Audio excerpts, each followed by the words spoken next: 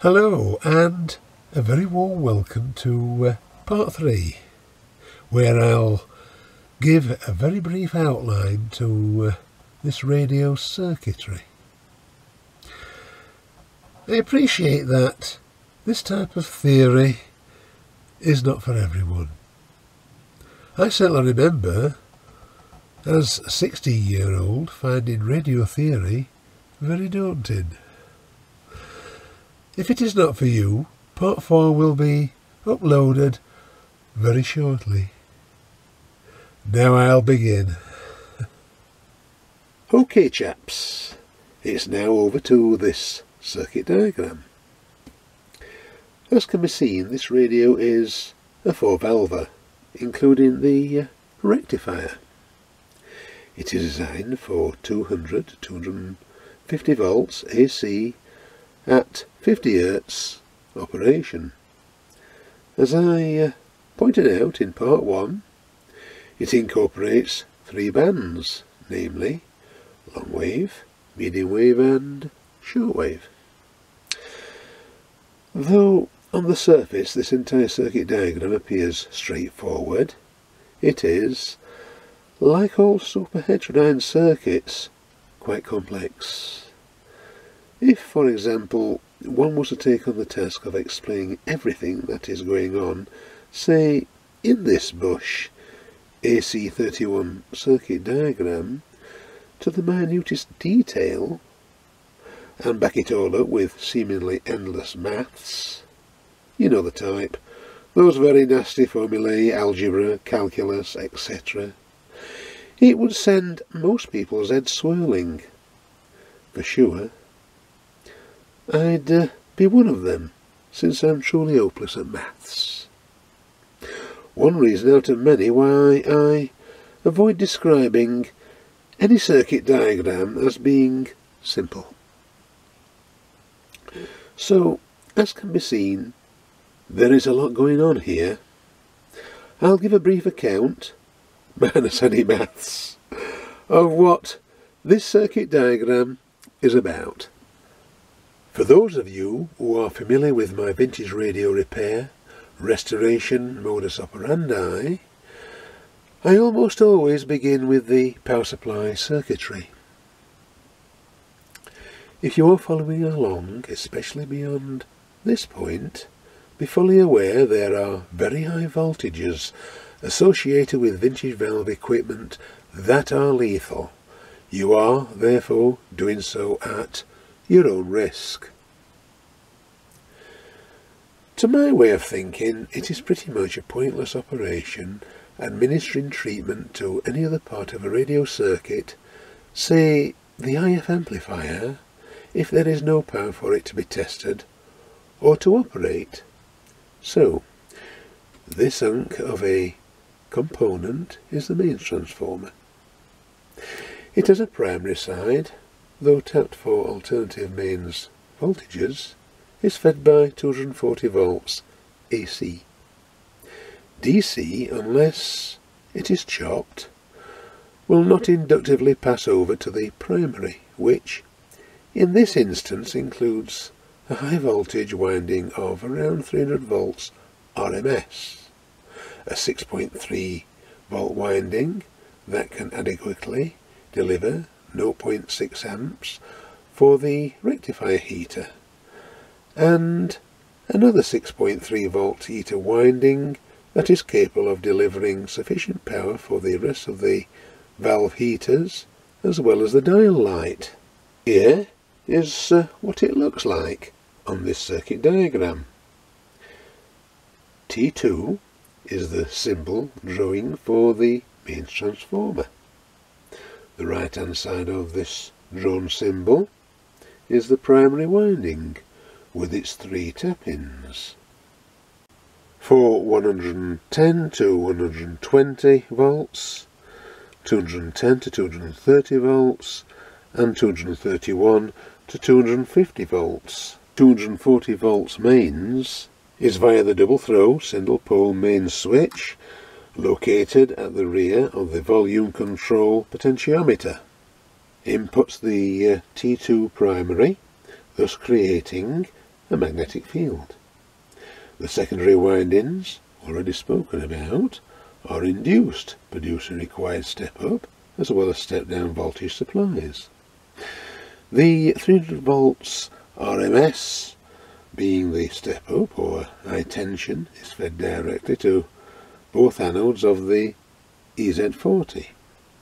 Now, the EZ40 is a full-wave rectifier, but see here, both anodes have been strapped together. Therefore, it has been configured for half-wave rectification. Its 6.3 volt heater supply, as well as the 6.3 volt heater supply for the rest of the valve heaters, plus the dial light, are via step-down primary windings. V4, the EZ80 rectifier valve, only allows current to flow when its anodes are positive. Both anodes, being strapped together in this instance, are positive at the same time. Consequently, the waveform of the resulting DC voltage from its cathode across the load, that being the rest of the radio, is not continuous at that point, since only the positive half cycles are available. Therefore, the DC consists of a series of unidirectional pulses. To smooth the raw DC directly from V4 cathode, electrolytic reservoir capacitor C23 charges up close to the peak of the AC half cycle and discharges into the load for the rest of that cycle. For the majority of time, therefore, the low current is being largely supplied by the reservoir electrolytic capacitor. However, there is still a ripple effect at that point which needs further smoothing treatment. This is achieved via pi filter or low pass filter, circuit C23, R16 and C24. To smooth the raw DC directly from V4 cathode, electrolytic reservoir capacitor C23 charges up close to the peak of the AC half cycle and discharges into the load for the rest of that cycle. For the majority of time, therefore, the low current is being largely supplied by the reservoir electrolytic capacitor. However, there is still a ripple effect at that point which needs further smoothing treatment. This is achieved via pi filter or low pass filter circuit C23, R16 and C24. In passing, I'll go on to mention the ripple waveform may be treated by ordinary AC theory if it is considered as a fundamental frequency with a series of harmonics. The design engineers at Bush Radio and Television Limited would have known the exact proportions of the pi filter for this radio as well as harmonics, since they very likely would have applied Fourier analysis, named after French mathematician and physicist Jean-Baptiste Joseph Fourier. If you are not familiar with Fourier analysis and would like to know what it is about, I have included a YouTube video link below which I suggest is an excellent introduction. In 1926, Dutch electrical engineer and inventor Bernard D. H. Telligen and Dutch physicist Gilles Holst invented the pentode valve by adding a third grid or suppressor grid to the tetrode valve, converting it from 4 elements to 5 elements: cathode, grid 1, grid 2, grid 3 and anode. Here in this radio from the early 1950s is the venerable EL41 pentode valve, a forerunner of the equally venerable EL84 pentode valve. The EL41 fits into a BAT valve base, and the EL84 fits into a B9A valve base. From pi filter circuit consisting of C23, R16 and C24, the HT rail DC supply will be somewhere between 225 and 235 volts, which is fed directly onto grid 2 of V3, and also the anode valves for that valve is via primary of T1, being the audio output transformer.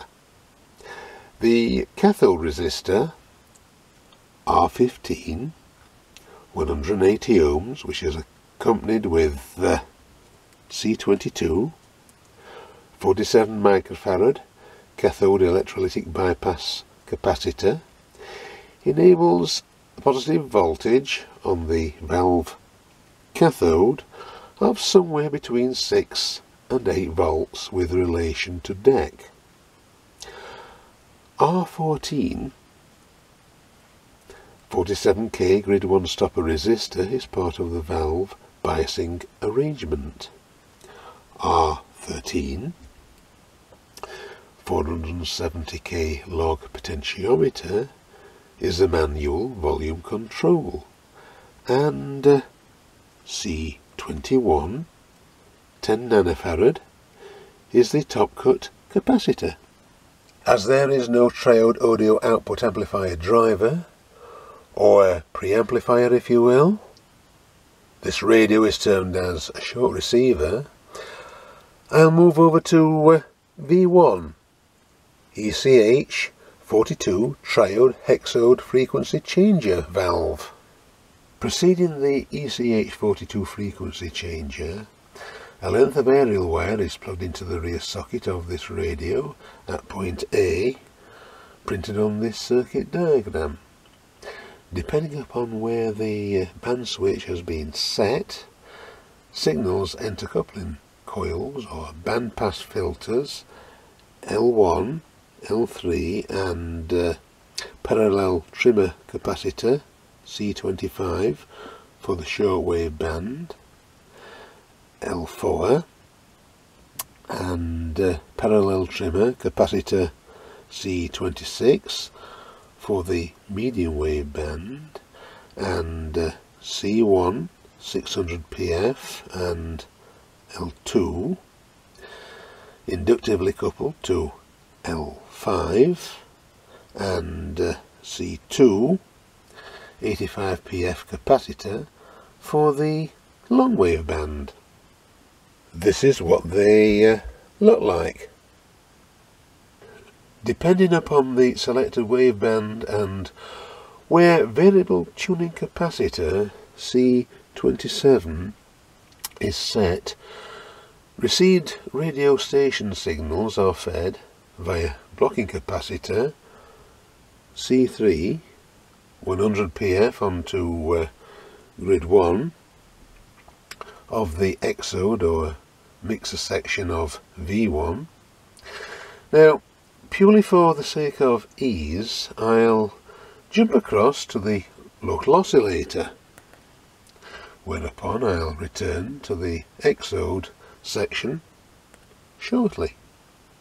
Local oscillator coils are L6 and parallel trimmer capacitor C29, where L9 is a reaction coupling coil for the shortwave band, L7, L10 and parallel trimmer capacitor C30, where C9 515 PF for reaction coupling is for the medium wave band, and L8 in parallel with C10 33 PF, C12 240 PF as series tracking capacitors, where C11 365 pF capacitor is for common impedance for the long wave band. This is what they look like. All of the local oscillator is tuned via tuning capacitor C28, which, when rotated, tracks tuning capacitor C27 on the same shaft and is fed onto the injector grid. Internal coupling of V1 via coupling capacitor C7, 56 pF. The exode section of the ECH42 not only amplifies signals, though it is not in any way prolific, it, more importantly, mixes them. This process is achieved by superimposing or mixing the higher frequency oscillator signal with the received signal inside the exode section to produce, among many other frequencies, 4 particular important output signals on its anode. These are the 2 original input signals, the oscillator frequency plus the received frequency, and the oscillator frequency minus the received frequency. Did you get all of that? Modulation on the received signal is also present on those last 2 outputs, producing a frequency which, in this case, is always 470 kHz above the tune frequency, or above the dial cursor position. From the frequency changer ECH42, the IF signal is very weak, certainly insufficiently strong enough to be adequately demodulated to produce anything like a decent listening level of audio. It, therefore, needs boosting. This is where this wee valve comes into play. The humble EBF80, very mu pentode. It also incorporates 2 diodes, which I'll speak about shortly.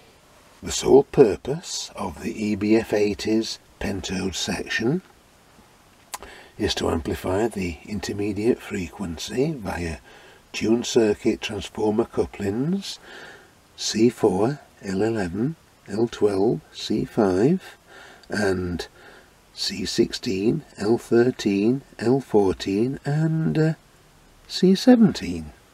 Here the double diode Verimu RF stroke AF pentode sections are incorporated into V2 EBF80, which I've just been speaking about. The left-hand diode drawn on this circuit diagram is commonly referred as the detector. Why detector? I can't, in all honesty, provide a logical answer. Nonetheless, the voltage provided by the output of the IF amplifier V2 pentode section consists of a carrier wave at the IF L14, which contains audio frequency or AF signal content. It is the same construction as the signal supplied by the aerial circuit, except the carrier frequency has been converted to the AF frequency, which in this instance is 470 kHz.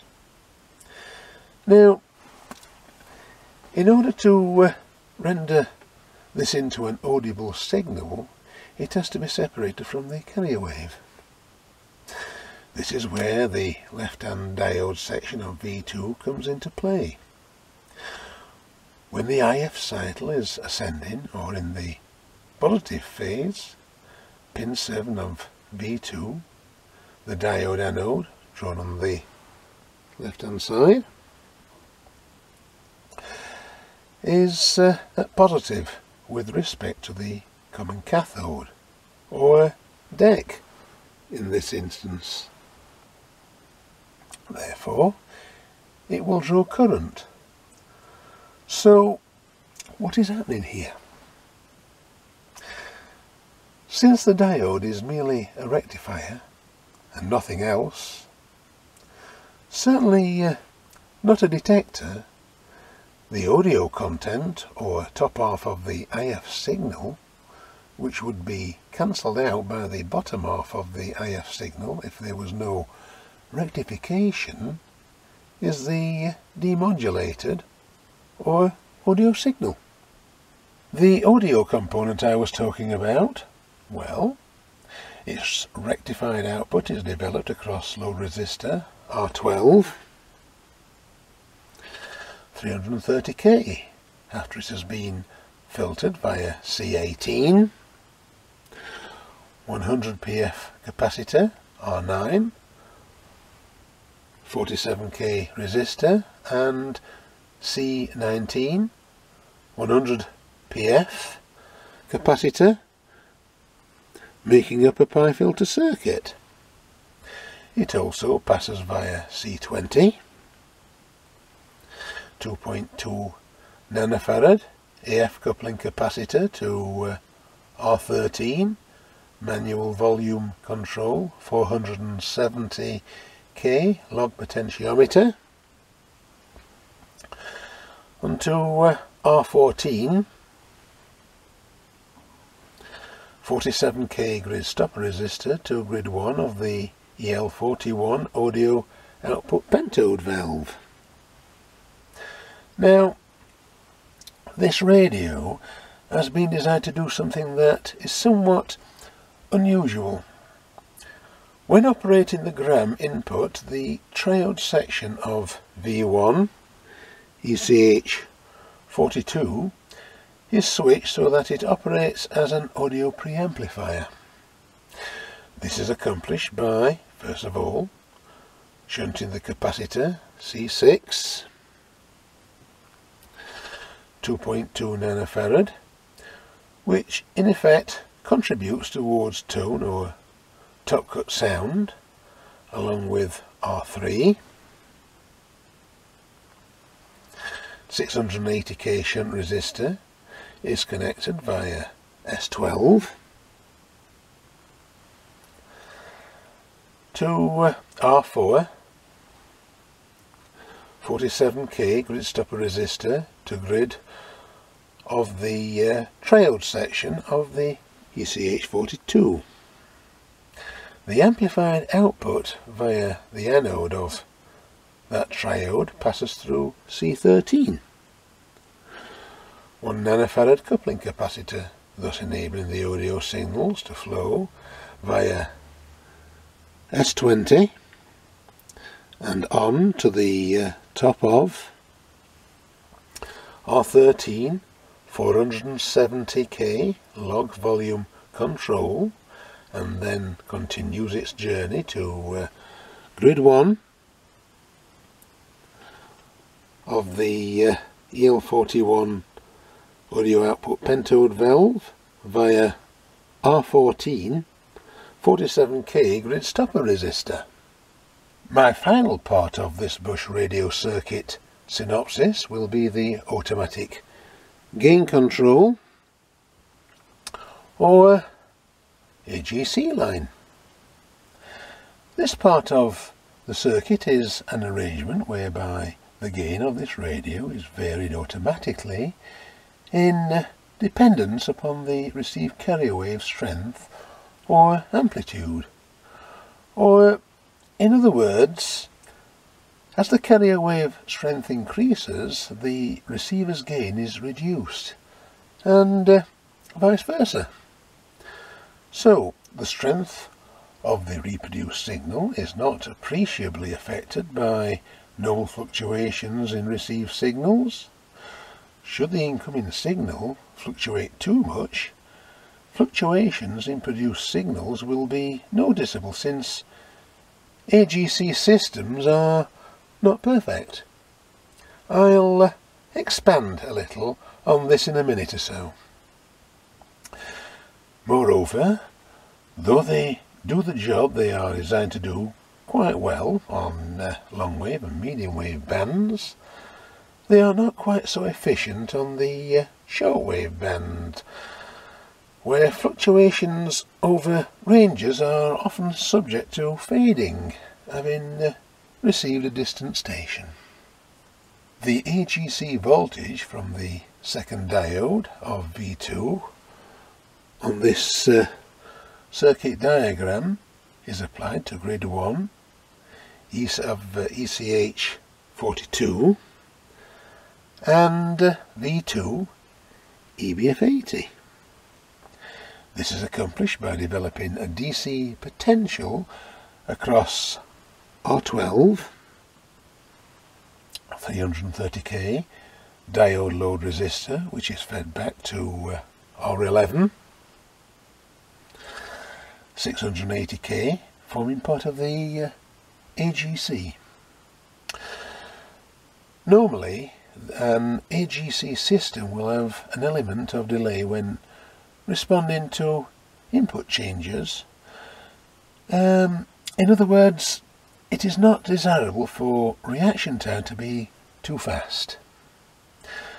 Before a change takes place, to compensate for the level of signal change, the control voltage will remain constant for a short period of time, usually a few nanoseconds, after there is a change in the signal level from, say, a central heating thermostat kicking in, or someone in the house switching a light on or off, or any other impulsive interference that has a very fast rise time that would be detected by the AGC circuit, since it would very likely make the receiver temporarily less reactive during the hold time required to discharge the AGC filter capacitor C8 47 nanofarad.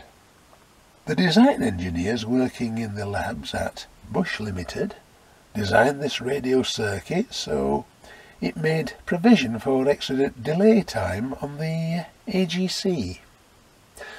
R10, 20 meg, R11, 680k and R12, 330k resistors form a HT potential divider, from which a positive potential is applied to the second diode of V2, maintaining it in a conductive condition in the absence of a signal, and thus holding the AGC line down to cathode or chassis potential, which keeps it from conducting until a predetermined signal level or input carrier voltage has been reached. In other words, this develops no AGC feedback until an established received signal strength has been attained. When this happens, the negative DC potential across R12 counteracts the positive bias on the right-hand diode on this circuit diagram, therefore it ceases to conduct. When that happens, the diode potential becomes more negative with increased signal strength, which carries with it the AGC line via R8 1.5 meg decoupling resistor. Phew, did you get all of that? It was certainly a gobful. It's now come to that time for realigning the second and the first IF transformers, along with making adjustments to the RF and local oscillator stages. This Velleman DVM13FMC2 frequency counter has been powered up for almost 10 minutes. It's crystal oven, should be quite warm by now. This ETH kit, RF1U signal generator, along with this Bush radio chassis. It's quiet as a mouse. Has also been powered up for almost 10 minutes. As can be clearly seen, this RF signal generator is spot on. I have the gate time rotated to almost 1/3 towards maximum on this frequency counter. I'll let everything simmer for a further 3 to 4 minutes. Then I'll realign the second IFT transformer, that being the one furthest away from the frequency changer and local oscillator. Then I'll rejoin you when it's time to realign the first IFT transformer, that being the one closest to the frequency changer and local oscillator. Back shortly. Please excuse the racket this lot is making. A generous 10 minutes have passed by since I last spoke, and in that time I set up my Avometer 8, switched onto the 10 volt AC range, which you will be watching as I'm picking up the first IF secondary and primary via a 100 nanofarad capacitor direct off the anode of the EL41 audio output pentode valve. Then I injected a 470 kHz tone or signal via a 10 nanofarad capacitor onto the anode, or pin 6 of V2 EBF80, and peaked the secondary as well as the primary of the second IF transformer. As expected, it didn't require much adjustment. I'll now move this operation over to the first IF transformer, just here. Again, my apologies for the noise. Believe it or not, this tone or signal is being attenuated so as not to trigger the AGC into operation. Right, here goes.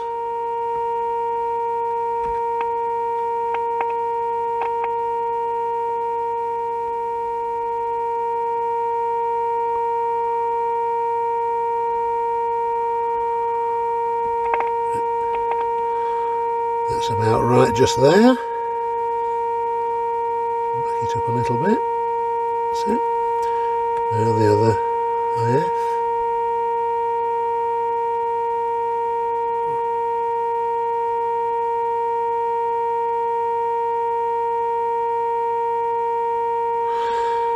There. That should do. That was a very straightforward operation.